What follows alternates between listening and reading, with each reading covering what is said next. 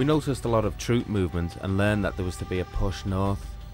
We decided it was wise to see as much of Iraq as possible, so myself, Sergio, an Italian photographer and writer from the Italian press, Kim and Antonio, said our fond farewells to Baghdad and prepared to hit the road and head north.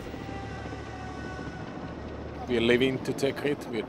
We got ourselves an interpreter, driving a car. We're trying to go to Tikrit, where we have information that the Marines have got into yesterday about 3 o'clock without finding any substantial opposition, any resistance.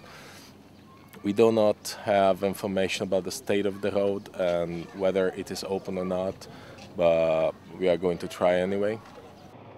Got local intel that said that this guy wearing white pants had a 10 bag full of AK-47 rounds, and we're just going to confiscate it from him. We'll let him go. That's for his for that Russian-made rifle. Somebody they got somebody hurt with him. Hurt? Huh? Somebody hurt here. Walk over here.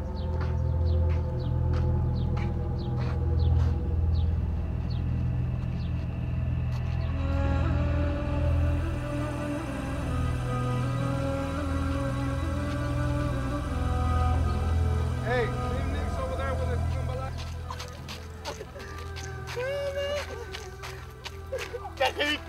دقيقكم بس بالسيارة دقيقكم عمي دقيقكم يابا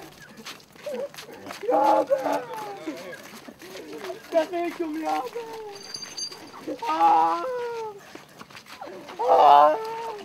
Out on the back. دقيقكم عمي Get his bag. عمو دقيق Get the bag down there. عمو دقيق عمو دقيلك دقيلك عمي والله قال لي دفع سيارة والله بس قال لي دفع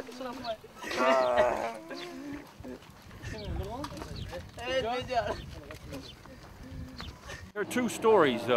Locals come up and said that there was a landmine explosion. There was 9 people involved, and the 3 of them came walking up here to the perimeter.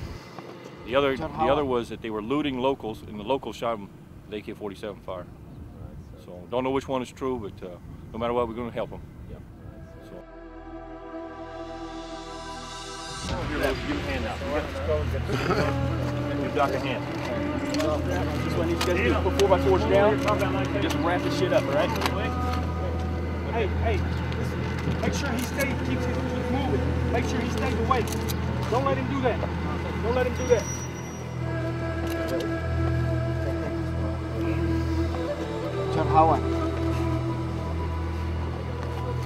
They put them on stretchers, carried them to a vehicle, put them in the vehicle, drove 150 yards down the road, took them out, put them on the floor, in the hope that a passing Iraqi would pick them up and take them off to hospital.